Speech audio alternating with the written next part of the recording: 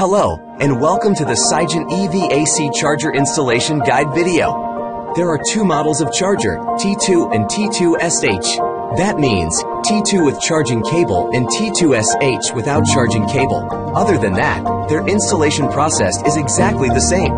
Prepare the following installation tools before installation. It's important to select a suitable installation site in accordance with the requirements outlined in the guide. Required clearance space is also essential to keep the product away from other objects nearby. Then unboxing the package, check whether the items in the package are complete. Keep the mounting fittings horizontal and mark the hole drilling position on the wall by a marker. Use a hammer drill to drill holes on the wall according to the marked positions, and place wall plugs into the holes to fixing the mounting fittings. Use wall mounting screws to secure the mounting fittings to the wall. Take the AC charger from its package and disassemble it.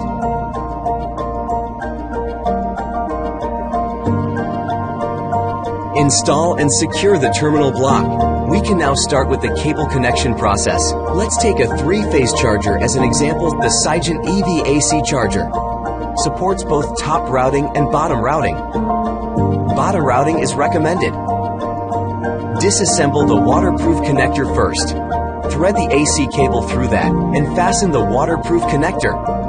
Fixing screws to secure the cable in place. The stripping length of cable insulation is determined by the Sigen EV AC port to which cables are connected. The exposed metal core should be 6 to 8 millimeters. Make OT terminals. After that, connect the cable with the OT terminal to the EVAC. Similarly, connect the other cables as well. Attention! The device cannot operate if the connection is wrong. Safety hazards can be caused if the PE wire is wrongly connected. So, choosing the proper wiring method is important. For different forms of power grids, please strictly refer to the wiring methods shown in the guide. Next is the signal cable section. Thread the signal cable inside the EVAC and secure the waterproof terminals. For RS-485 cables, strip the cable skin and connect one end of the RS-485 signal cable to the Sigen EVAC and the other end to power sensor. For FE cables, strip cables to make FE terminals.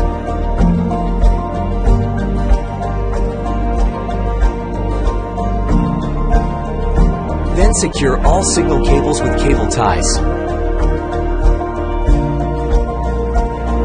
There is also a SIM card socket on this end, so if you need to use the 4G function, insert the SIM card here. Insert FE cable. When all cables are securely installed, align the charger with its rear cover, and tighten the anti-theft screws at the top and bottom of the rear cover. For AC charger with charging cable, you also need to install the cable holder. The installation method is same as the mounting fittings. Pick the right spot with the help of a level, drilling the holes. Screw it in place. Finally, placing the charging connector and organizing cables. When top routing is used, the equipment top should be adequately protected to prevent water ingress caused by prolonged water accumulation. First, unscrew the top plug. Then install the waterproof connector at the bottom to the top before connecting cables. The rest is the same as for bottom routing. Log in and create a new system. By scanning the QR code and providing system and other details.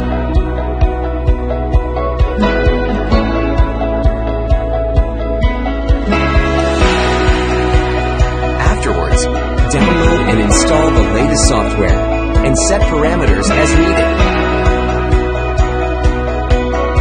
Confirm all settings, and now you have successfully added a new EV AC charger.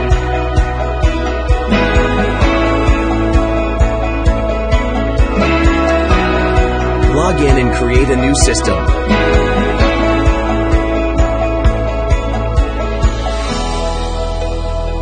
If there is no internet connection, click this button. The Sigen app automatically connects to the EVAC hotspot. The rest of the steps are similar to normal commissioning.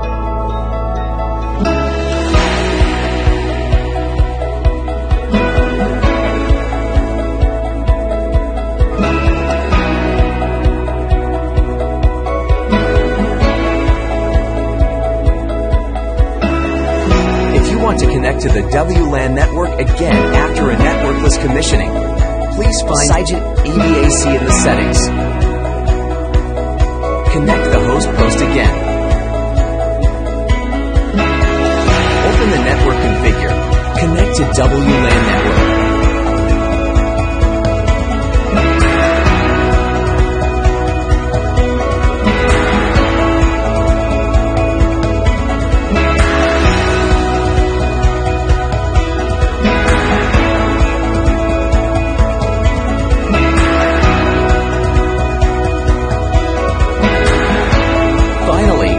Congratulations on your successful network connection.